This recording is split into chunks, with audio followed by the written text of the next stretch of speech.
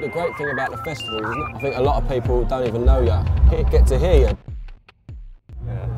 When you have to choose between your private life and the rivals, is that a difficult choice between them, or is it just... It's hard, you know. Yeah. It is hard, but it's what we do, innit? It's really hard sometimes, being away from home. That's the hardest thing. But like I say, if it's worthwhile doing, then you've got to go and do it, ain't you? It's easy to sit at home and not do anything.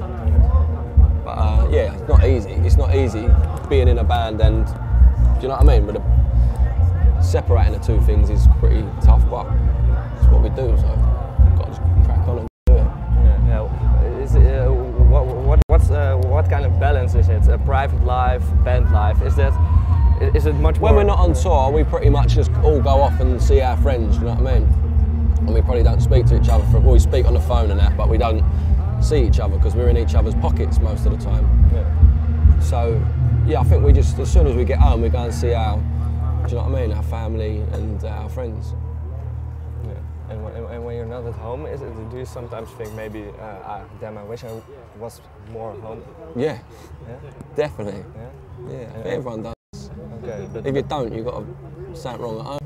You know what I mean? Okay. It should be the best place really in the world, shouldn't it? I think, your home.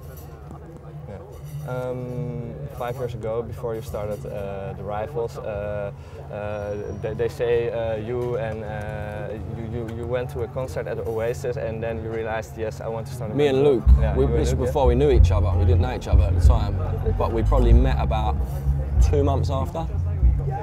And yeah, we after meeting, we got talking and we was both at that concert, and it was just, I think it wasn't so much the gig as the whole, like even my friends that weren't really into music, when Oasis come on the scene, you go down a pub and it'd just be like Oasis for about 5 hours on a jukebox, you know what I mean? Everyone liked Oasis. It was the whole thing, I think. Everyone was like on it, do you know what I mean? And I think that just sort of like... It was the whole vibe around it? Yeah, everything. Everyone started dressing different, you know what I mean? Yeah. Did you see Oasis a lot after you started the Rivals, or? Yeah, I've seen Oasis quite a few times, yeah. Okay, yeah. And in one of your shows, Paul Weller joined you at the stage. Yeah. What would it be like for you when Noel or Liam Gallagher would join you at the stage? Brilliant. They're all, do you know what I mean? Oasis were the biggest sort of impact, I think, in what I've witnessed, do you know what I mean? Obviously you've got other bands that come before that I wasn't around really to sort of like witness or get the feel that was happening. And Oasis are definitely that band. They're our Beatles, if you like, for me. Yeah. Just because of the whole, you know, you got Beatlemania. This thing happened really. Definitely in the UK, definitely. Yeah. And so we can say Oasis was a kind of starting point for the Rivals, but what was for you the starting point? Can you remember when you first picked up a guitar and wrote your first song?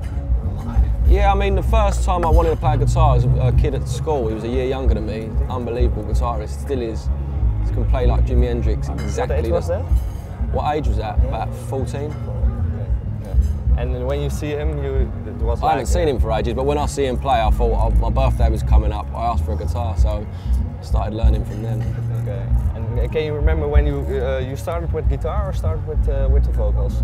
Guitar, always, guitar. Yeah. Okay, yeah. But when was the first time probably around Oasis, that sort of time. Then that's the time you started singing as well? Their songs are pretty simple to play, you know what I mean, and sing along to, so I think, yeah, that was probably around that sort of time we started trying to put words over the top of playing the guitar.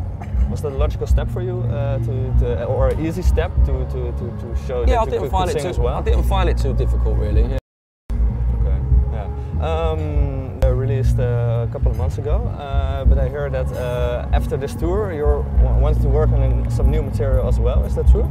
Yeah, we've got to just find whatever time we have to go and write, we've got to go and do that. Okay, and do you already know with who you want to produce it? Or? No, haven't got a clue. Until the songs are done, we don't know how it's going to turn out. So okay. And we're going to just get it all done, I think, and then sort of decide who to do it with. Because the second album was a bit more darker than the first one. In what direction would you like to go with the first?